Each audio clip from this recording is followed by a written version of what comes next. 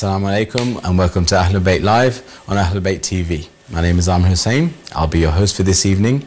And the topic for this evening is a discussion regarding the show, the Channel 4 show, which was shown last week, called Islam, the Untold Story.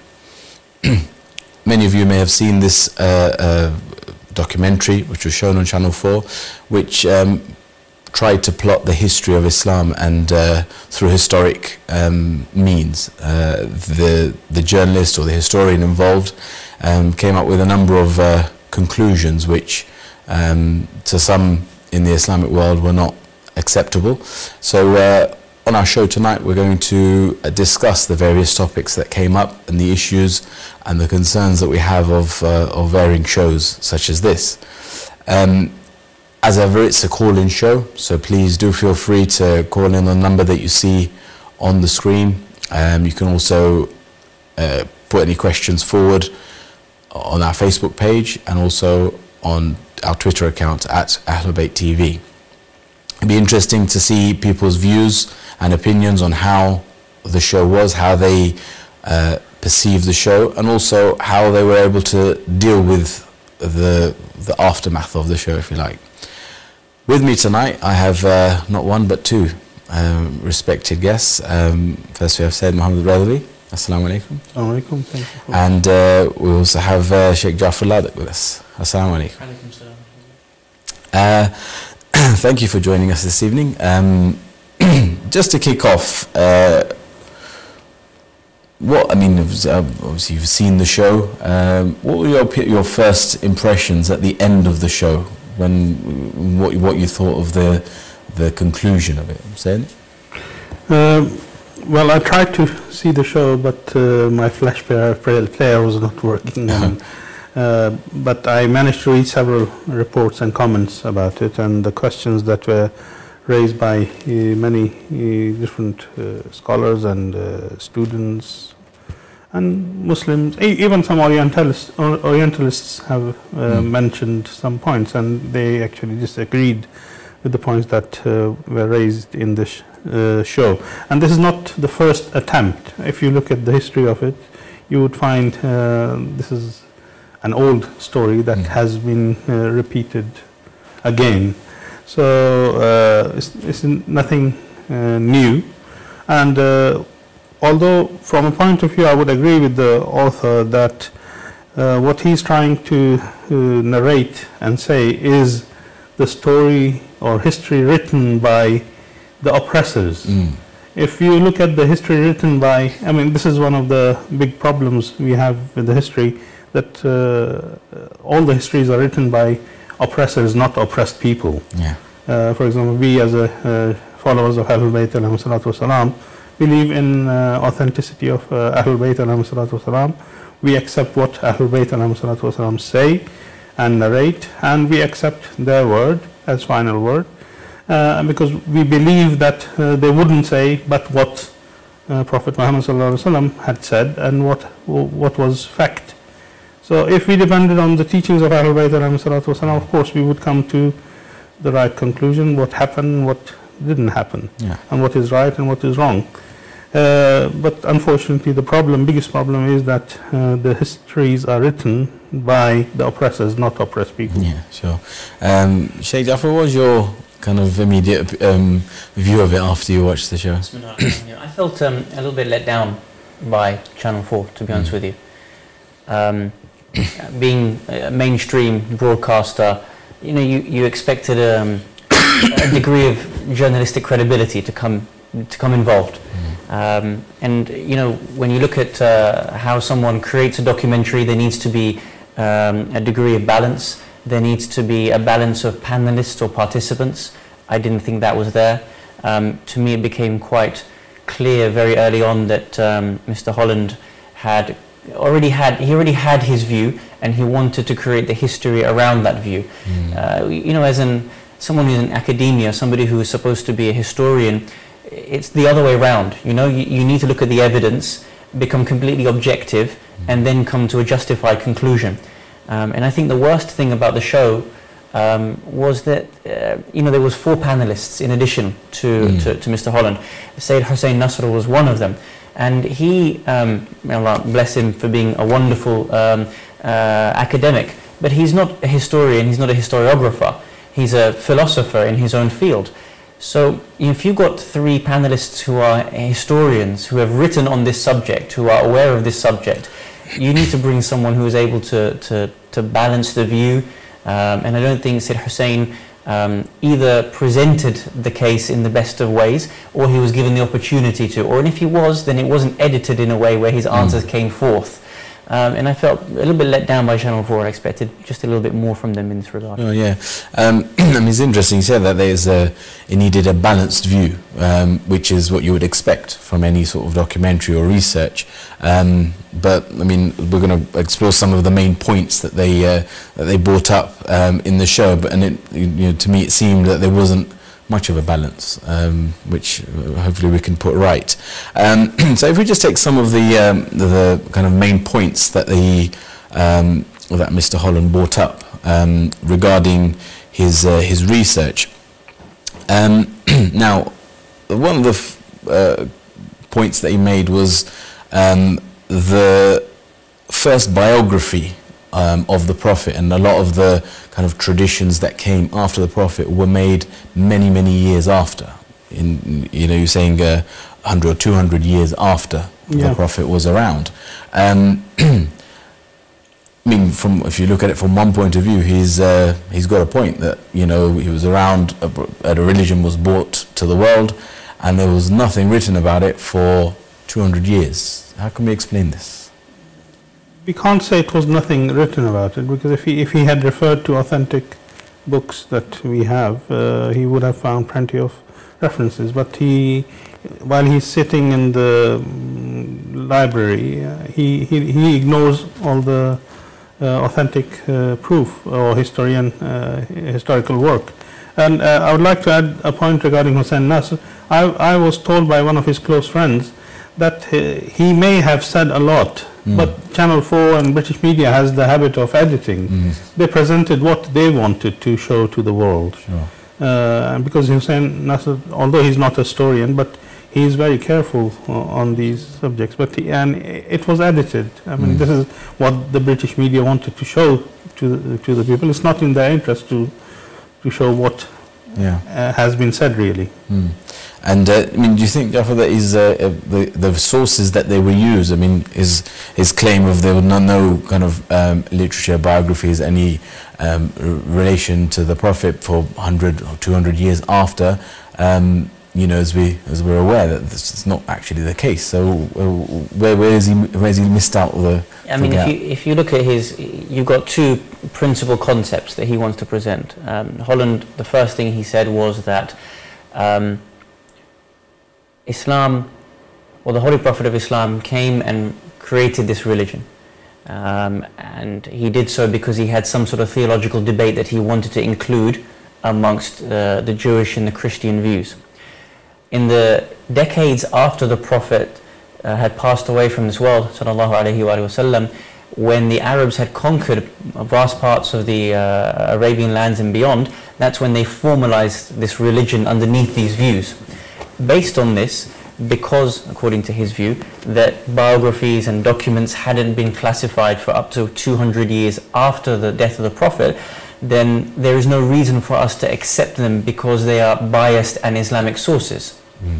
So, from a historical perspective, we have to ask the primary question whether a historian can completely reject something that is from an Islamic source just because it's from an Islamic source.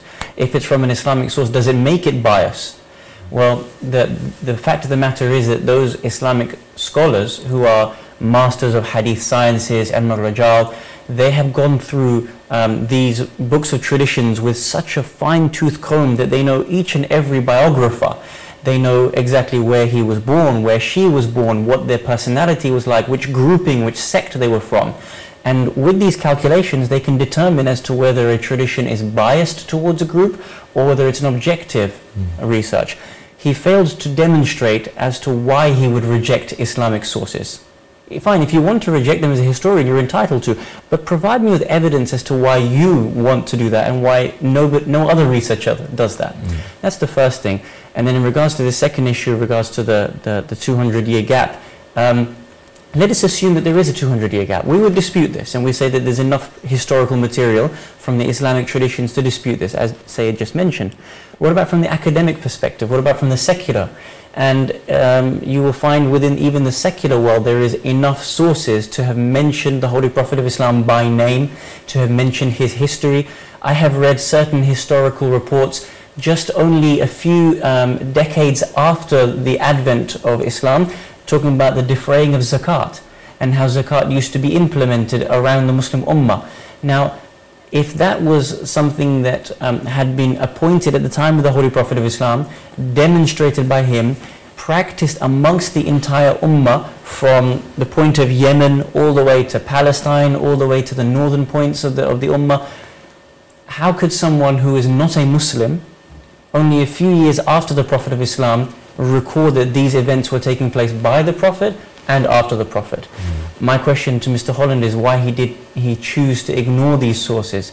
In a balanced debate, you would bring them forth and you would try to disprove them, and then someone like Sayyid Hussain Nasr would come and give a balanced opinion.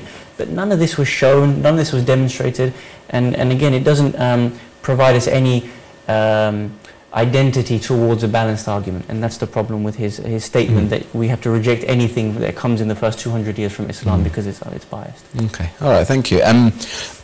One of the points you raised was regarding the word or the location Becca, and where the actual geographical location of this is, and he played a lot on the fact that there was nothing to say Mecca had any sort of significance, the city of Mecca had any sort of significance.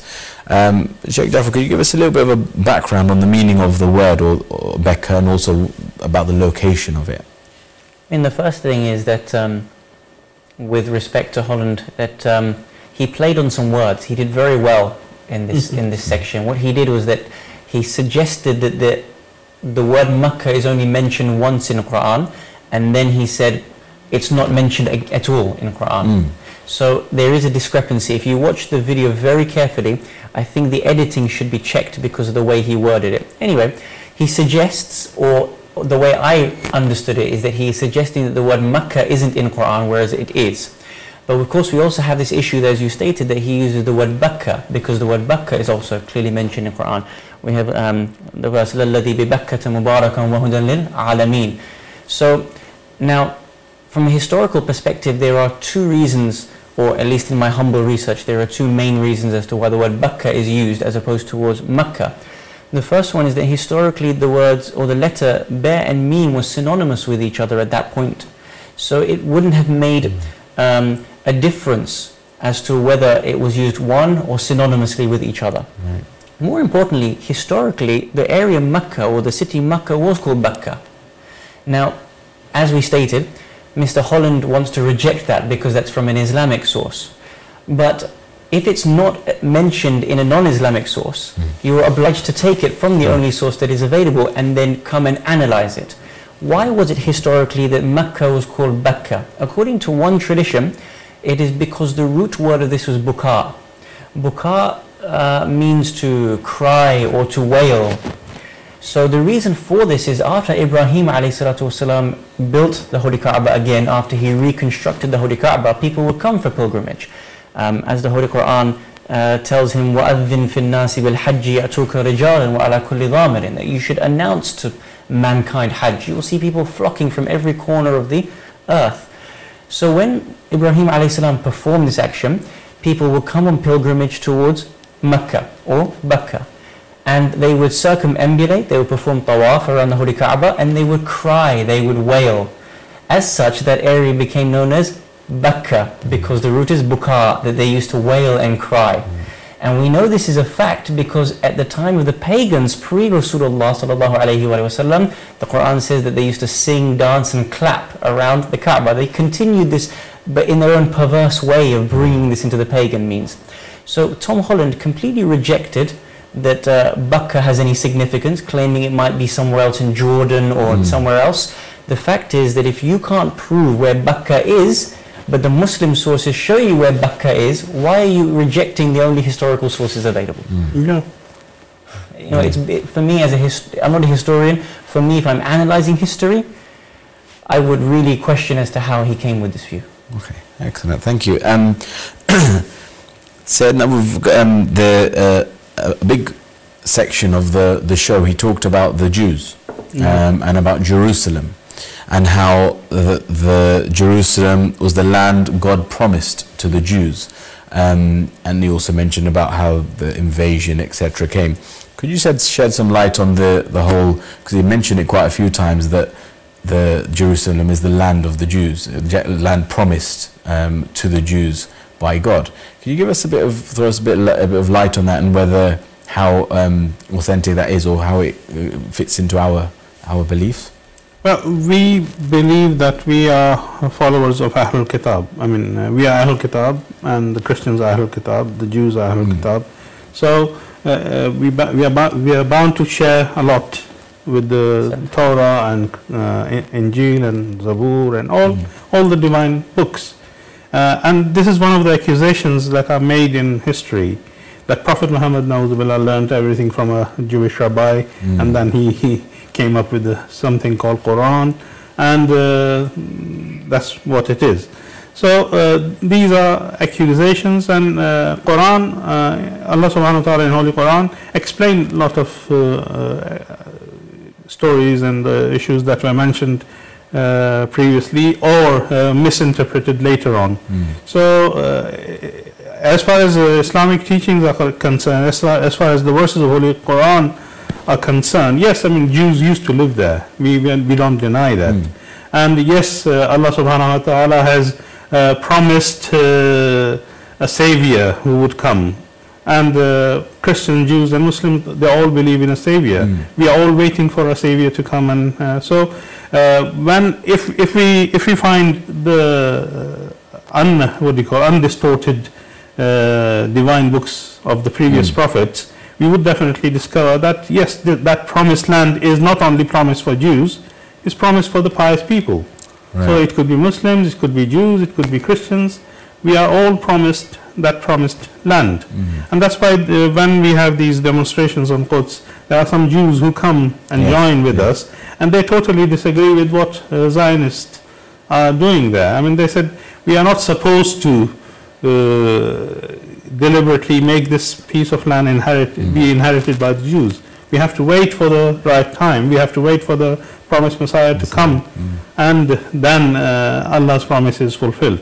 And of course, as a Muslim, we believe that Jerusalem not only belongs to Christian Jews, but belongs to all Muslims. And according to our teachings, they are also partially Muslims. They have submitted their will to the will of God, so they are partially Muslims. So it will be given to the Muslims, which includes all followers of divine faith.